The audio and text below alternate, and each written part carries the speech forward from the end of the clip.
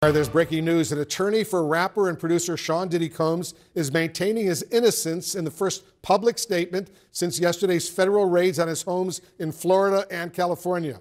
CNN security correspondent Josh Campbell is joining us now from Los Angeles with more. Josh, give us the latest.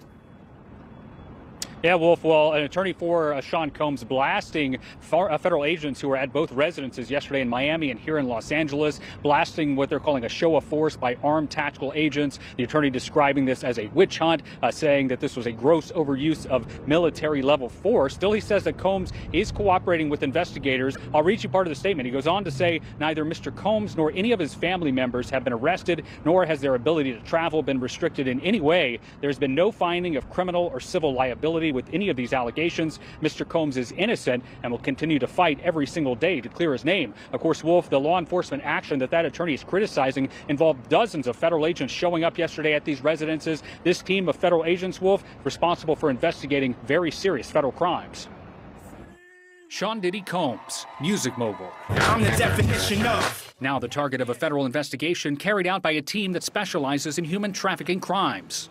Two homes belonging to Combs, one in Los Angeles and one in Miami Beach, were searched Monday, according to a law enforcement source briefed on the investigation. A second law enforcement source familiar with the search warrants tells CNN agents were authorized to search his homes for documents, phones, computers, and other electronic devices.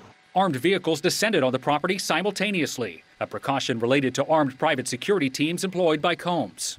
His homes were searched by HSI, the principal investigative arm of the Department of Homeland Security, with personnel stationed across the globe, which specializes in countering human trafficking, focused both on rescuing victims and identifying and prosecuting suspected traffickers. This investigation coming on the heels of several civil lawsuits. All of them were incredibly graphic, accusing Diddy of rape, grooming, sexual assault, drugging women. There's a lot of similarities in these lawsuits. One of those from a former girlfriend, Cassandra Ventura, who goes by the stage name Cassie, alleging rape and physical abuse, was settled in November. In a December statement, Combs responded to the claims in all the lawsuits, saying, "Sickening allegations have been made against me by individuals looking for a quick payday. Let me be absolutely clear. I did not do any of the awful things being alleged." Cassie's attorney responding to Monday's searches and the investigation. Hopefully, this is the beginning of a process that will hold Mr. Combs responsible for his depraved conduct. Another lawsuit filed in February by a former employee, producer Rodney Jones, who goes by the stage name Lil Rod, accusing Combs of, among other things, sexual assault. The musician was not at either home at the time. His whereabouts still unknown. This is a huge stain on his reputation, to say the least, and this really feels like a fall from grace for one of the biggest stars and moguls in the music world. Now, of course, Wolf, the big question, what, if anything, did investigators find at either residence in Miami and here in Los Angeles, and how might that information factor into this ongoing criminal investigation? As of right now, Wolf, investigators aren't saying. All right, Josh Campbell reporting for us. Thanks for all that. Let's bring in attorney and legal affairs commentator Areva Martin right now. Areva, what's your read on this defiant statement from Diddy's lawyer?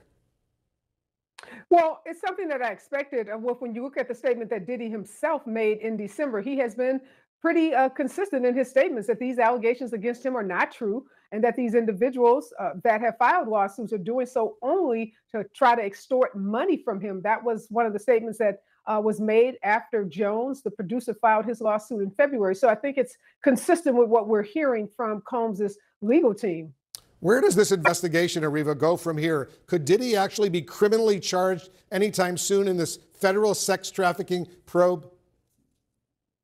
Well, one thing we do know, Wolf, is that in order for this law enforcement agency to raid both of his homes in the way that they did, they had to get a warrant. And to get that warrant, they had to present a probable cause statement before a magistrate judge. So they had to produce some evidence that they were going to find, evidence of criminal activity in his homes. Otherwise, they would not have been able to get those search warrants. So we do know, despite not hearing directly from these law enforcement agents, that clearly there is a criminal investigation underway, and that they believe that there would be evidence of crimes in one or both of these homes. And if you read that Rodney Jones lawsuit, it is replete with very, very serious and salacious allegations, including allegations that Combs had cameras throughout his homes where he videotaped himself and others having sexual activity with sex workers and in some cases even underage girls. So there are some very serious allegations that have been made against Sean Combs. How do these previous lawsuits, Areva, against Diddy alleging sexual misconduct possibly inform this new investigation?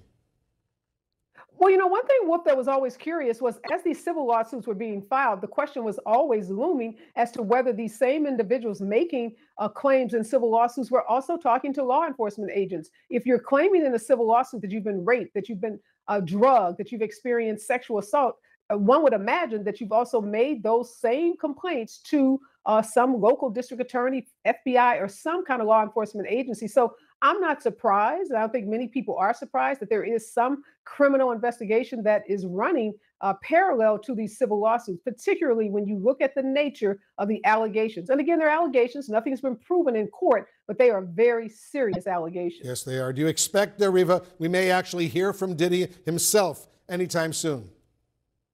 I do not think so. He gave that statement on social media in December, but now that his homes have been raided by federal agents, I don't think we're going to hear anything from him.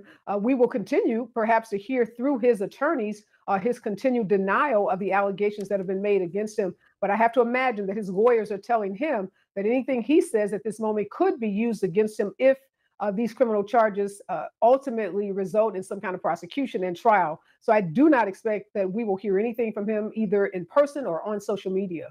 Areva Martin, thanks for that analysis.